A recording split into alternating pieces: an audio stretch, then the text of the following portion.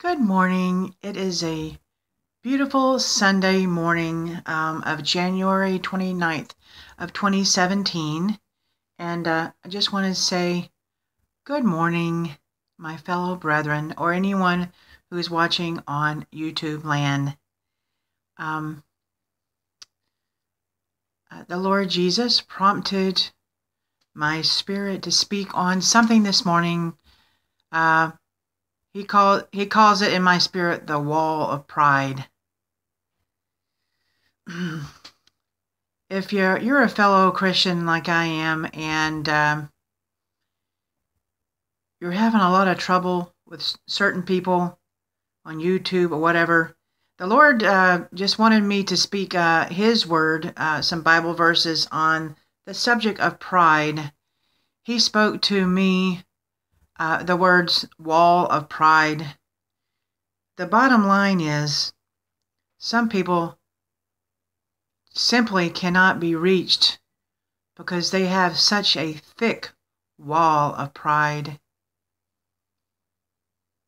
All the false prophets on YouTube, they won't take correction because they have a wall of pride. Pride is such a devastating sin. Pride blocks the grace of Almighty God. Pride blocks correction.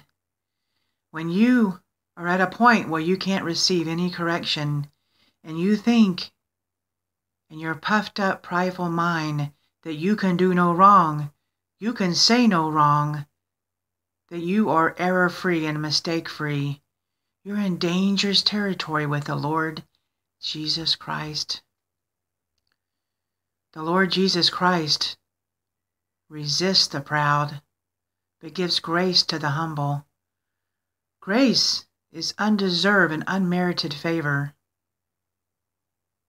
I don't know anybody on this planet that does not need the grace and favor of the Lord Jesus Christ. I'm going to read a few verses from the King James Bible about pride. The Lord wanted me to speak on this morning.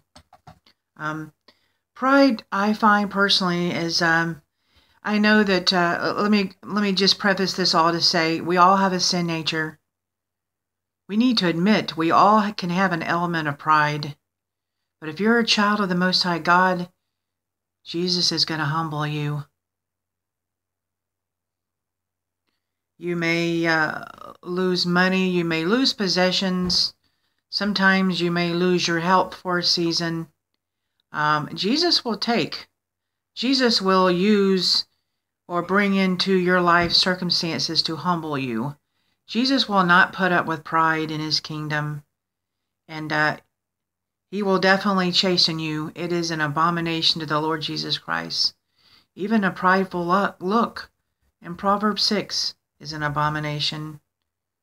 So let me read the Lord Jesus Christ's words about pride and His holy word, because it doesn't really matter what Sister Cheryl says. This is from the King James Version. I know that we've all heard them before, but it's a serious subject, and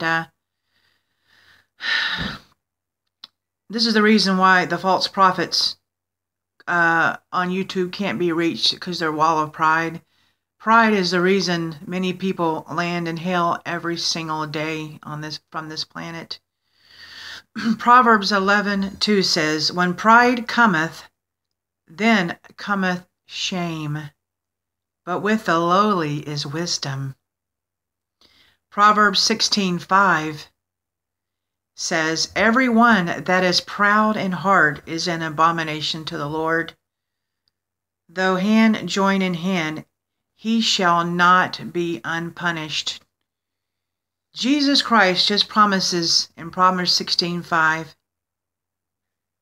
but all the prideful people will not go unpunished. So, as a child of the Most High God, we must judge ourselves every day and see. Pride judge ourselves. Do we have pride? Do you talk about yourself all day long and what you've accomplished? Or do you give all the glory and the credit to Jesus? I know that I can't even take my next breath without the Lord Jesus Christ giving me the strength to take this next breath to talk to you guys today. I know the Lord Jesus has taught me through reading His holy words. All the kings and the people in the Bible who took the glory upon themselves end up dying. King Nebuchadnezzar is a great example. He heaped all the glory upon himself for his accomplishments and did not give glory to God. The Lord Jesus Christ humbled him for 7 years, and he crawled on the ground like an animal. His nails grew out like an animal. And after his 7 years of being extremely humbled, living like an animal, the Lord delivered him. He was humbled for sure by the Lord Jesus Christ. Jesus will do anything. He will judge all prideful men and women severely should they not humble themselves before the Lord Jesus Christ. I'm going to read a few more verses on pride. The Lord would have me read.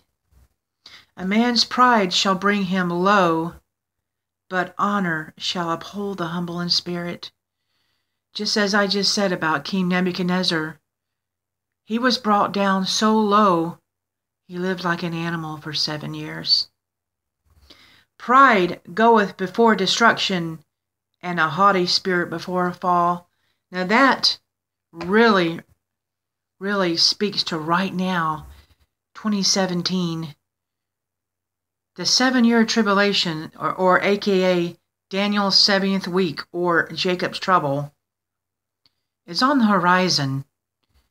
Now, my opinion is we probably don't have more than 4 more years, according to Israel becoming a nation in 1948.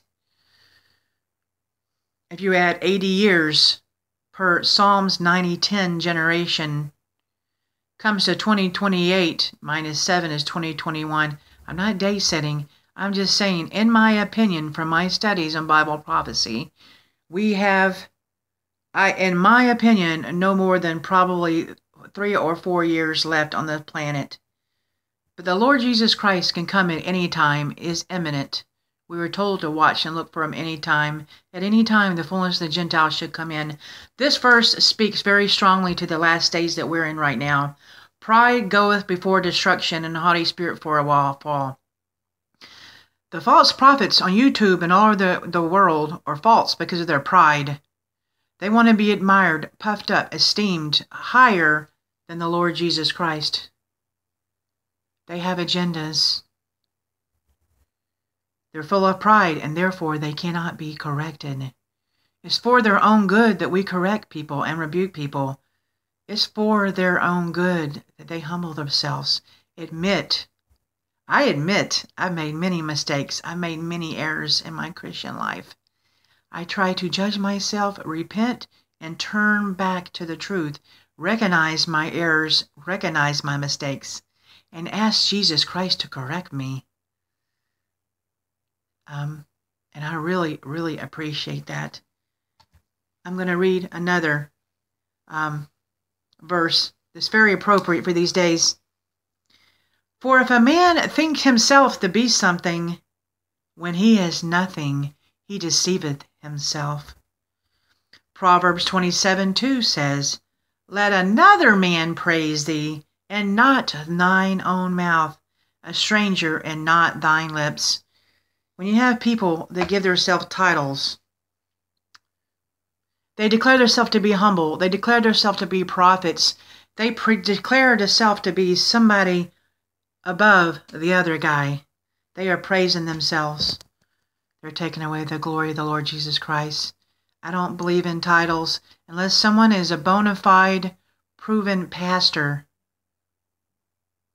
I don't believe in titles. Prophet, I'm prophet so-and-so. I'm prophetess so-and-so. I'm apostle so-and-so.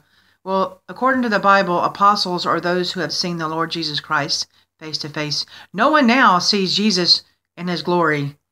He may appear in a dream or vision, but we are not in his presence, full presence. We would die. We are in our flesh. James 4:6 says, But he giveth more grace, wherefore he saith, God resists the proud, but giveth grace unto the humble. Do you need more grace? Do you need help from the Lord Jesus Christ? Remain humble for the Lord. Jeremiah 9:23 says, Thus saith the Lord, Let not the wise man glory in his wisdom, neither let the mighty man glory in his might. Let not the rich man glory in his riches. Philippians 2:3 says, Let nothing be done through strife or vainglory, but in lowliness of mind, let each esteem other better than themselves. Romans 12:16, lastly, Be of the same mind toward one another. Mind not high things, but condescend to men of low estate. Be not wise in your own conceits.